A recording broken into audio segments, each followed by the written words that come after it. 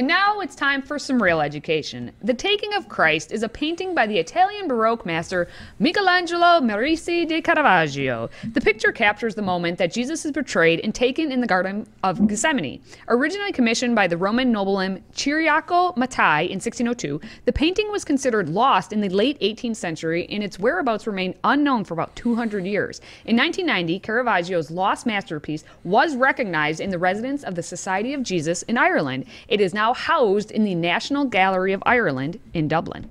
And this is a really great painting. Katie did a good job introducing that. And this painting just disappeared in the 19th century, and nobody knew where it was. And all of a sudden, it just kind of turned up in a Jesuit priest mission house. It was hanging over the fireplace. It had soot damage from the fireplace. It had been there for a long time. Really a remarkable story. There's a great book out, by the way, from Jonathan Harr, H-A-R-R, about Caravaggio's lost masterpiece that actually traces the developments that finally brought this great painting back to where it belongs. And so imagine the shock when these Jesuit priests, living a very modest life in this little house, discovered that they had a multi-million-dollar painting hanging over the fireplace. And they did a very Christian thing, actually. They decided that they would keep ownership of the painting, but they would lend it perpetually to the Dublin Museum of Art. So to this day, if you're in Ireland, you can see one of the great Baroque masterpieces, Caravaggio's The Taking of the Christ, that for a long time we thought was lost or destroyed. And I want to give a great big Irish shout-out, sláinte, to Mairead McGuinness. Mairead, over in Ireland, we always like to hear from our overseas friends. Ireland's a great country. I just got done watching the Dairy Girls, by the way. The first couple seasons of Dairy Girls. So I enjoyed that very much. Looking forward to the next one. But Mairead, that's a beautiful name. I think it's Margaret. I think it's a version of Margaret in Irish Gaelic. Mairead McGuinness, thank you very much. Let's all have a Guinness to celebrate and go back to the painting. So this is this is one of those shocking paintings that you see why Caravaggio is so unique.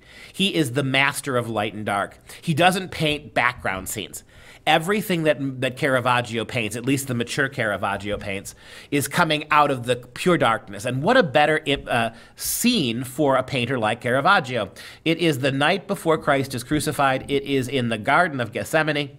And in the pitch darkness, you see they have come. Judas has identified Christ with a kiss. You can see Judas kissing Christ on the cheek. And the portrait, the stance, the physical reality of Christ at this moment is heartrending. He leans gently back, right? He resolvedly turns his face for the kiss. The look of sorrow on that face is shocking. The fact that when you look down at the bottom of the picture, you can see Christ's two hands linked together in almost like a Herculean effort to try to stop from resisting what he knows the Lord, his Father, has called him to do. This is the beginning of the suffering of Christ. The person to the immediate left there, the last person on the left-hand side, is probably St. Peter, running away like the coward he was, right? When the soldiers show up, he takes off. And there's something really, really affecting about the dark black armor that the soldiers wear as they come to arrest Christ, and the way that what light there is reflects off those metal shoulder protectors and arm protectors in really shocking ways. And the funny thing about this picture, on top of everything else, is you see on the right-hand side, you see the one soldier, the soldier furthest back, not the one who's taking the Christ, the one behind him who holds a lamp. And actually, it's not the soldier holding the lamp. Where that soldier is, you see the man, the very last person on the right-hand side, in the kind of greenish, you can see the very greenish part of his top, who's straining to look over to see what's happening. It's his hand who holds the light. But the funny thing is that the light in this picture doesn't seem to be coming from that lamp. To a certain degree it is. You can see Judas's face shadowed because the light's behind him. But there also is a tremendous source of light coming directly from the face of Christ, and even up in the differential, the upper left-hand side. So this is very interesting use of light and color and scheme. But notice the person in the upper right-hand corner who's holding that lamp. That is one of Caravaggio's many self-portraits.